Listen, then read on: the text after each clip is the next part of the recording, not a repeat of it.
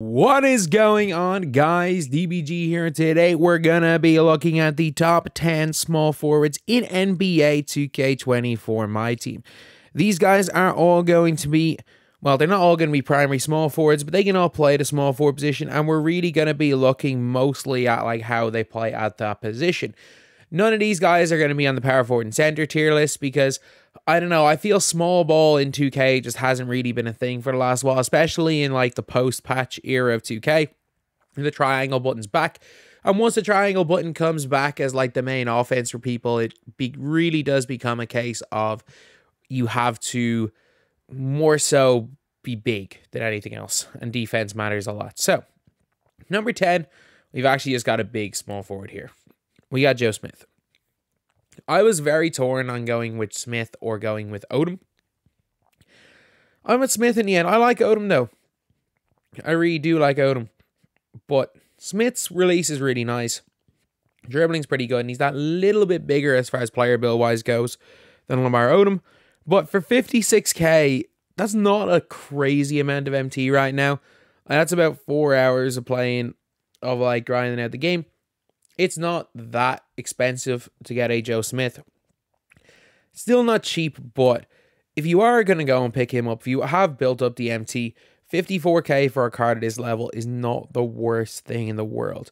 Again, he's a guy that in other years would have been 10,000 MT at this stage, and with him being 10k, he'd be a lot more attainable. Still though, not bad. Number 10. Number 9, we got Robert Covington, maybe the best value player in the game. Super good on defense. Tendo's 55 humball steal at this stage in the game. Like, that's higher than Jordan's. They've nerfed everyone's Tendo, so that's really good. He still gets great defensive animations. His shot is super smooth. Defensively, the badges don't look ain't spectacular, but trust me, they're good. He is a top tier lock. The player build he has is really good. I know he's only 6'7", and Ty putting him in the top 10 players in the game a couple of weeks ago was absolutely bonkers. But I will say that he is definitely a top 10 small forward, and I got him at number 9. Number 8, we got Marion. Marion obviously just better at everything than Rocco. I think you can make the argument Rocco is better than him, I will say. But Marion's got all the defensive badges. He can dunk really well. He's got Marion release on quick. The problem is the guy cannot in any way dribble the ball. He also can't, like, you know what? You can get used to this jumper. I've never minded Sean Marion's jumpers. I've always found there to be way worse uppers than Sean Marion's, and it's nice and quick. He'll hit from the corners. I don't mind Sean Marion. I really don't. I think he is a good player. I think he's really nice. Is he worth collecting all those cards for? Probably not, but I still do think if you have him, he is just about a top 10 small forward at this stage of the game. At number 7, we're going to go with Ron Artest. Maybe the best lock in the game. He's got a 35 on-ball steal tendency, which isn't great, but he's got a 90 steal. He's got gold glove. He's also got like 91 lateral, a really good 3-ball. Like Rudy Gay is a super good release. He's got Trae Young dribble style, which is pretty decent. He can actually shoot some fades. Like overall, a really good card. For 52.5k, I still think he's very expensive. I know he was 70 when he first came out, but I still think 52.5k is quite expensive for him on the 23rd of October. This was like your day one GOAT, but I do still think he's hanging around in the top 10. At number 6, we're going to go with the new Glenn Robinson. That release is super good. Dean Wade, Klay Thompson. Like last year, I don't know what he had last year, but I do know he had Haywood Highsmith.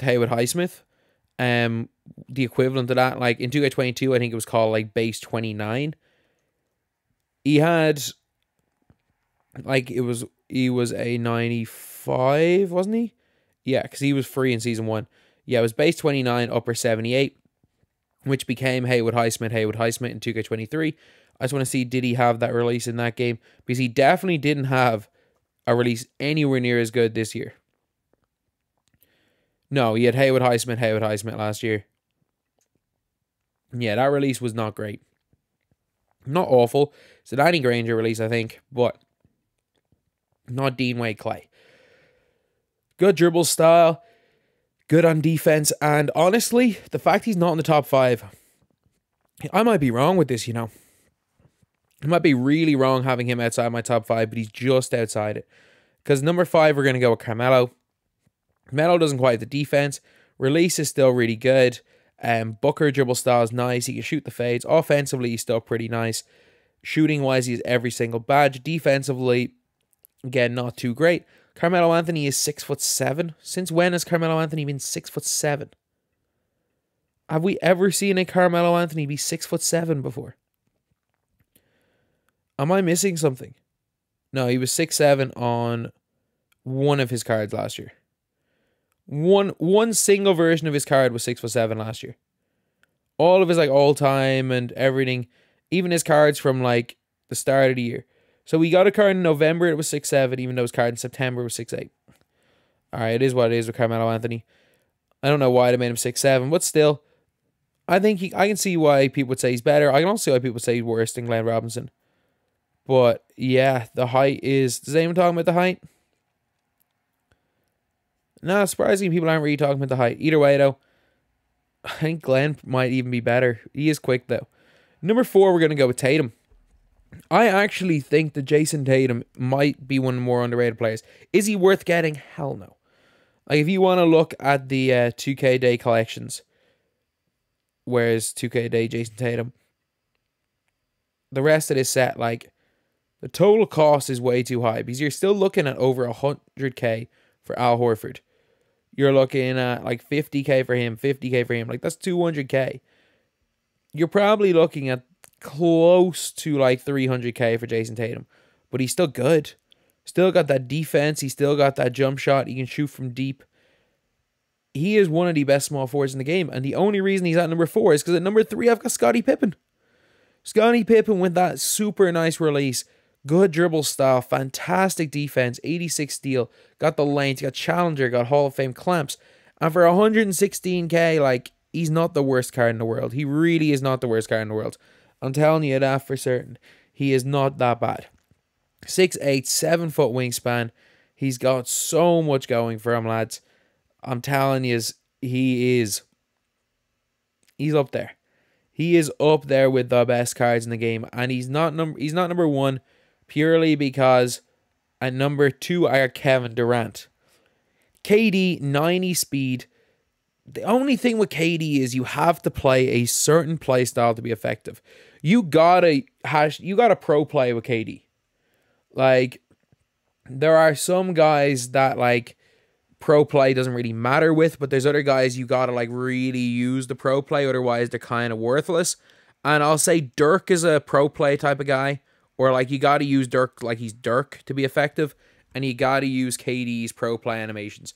Because the general stuff that he has, if you try to use KD like he's just another guy, he's going to suck. So I understand the people that think KD is the GOAT. I understand the people that think KD sucks.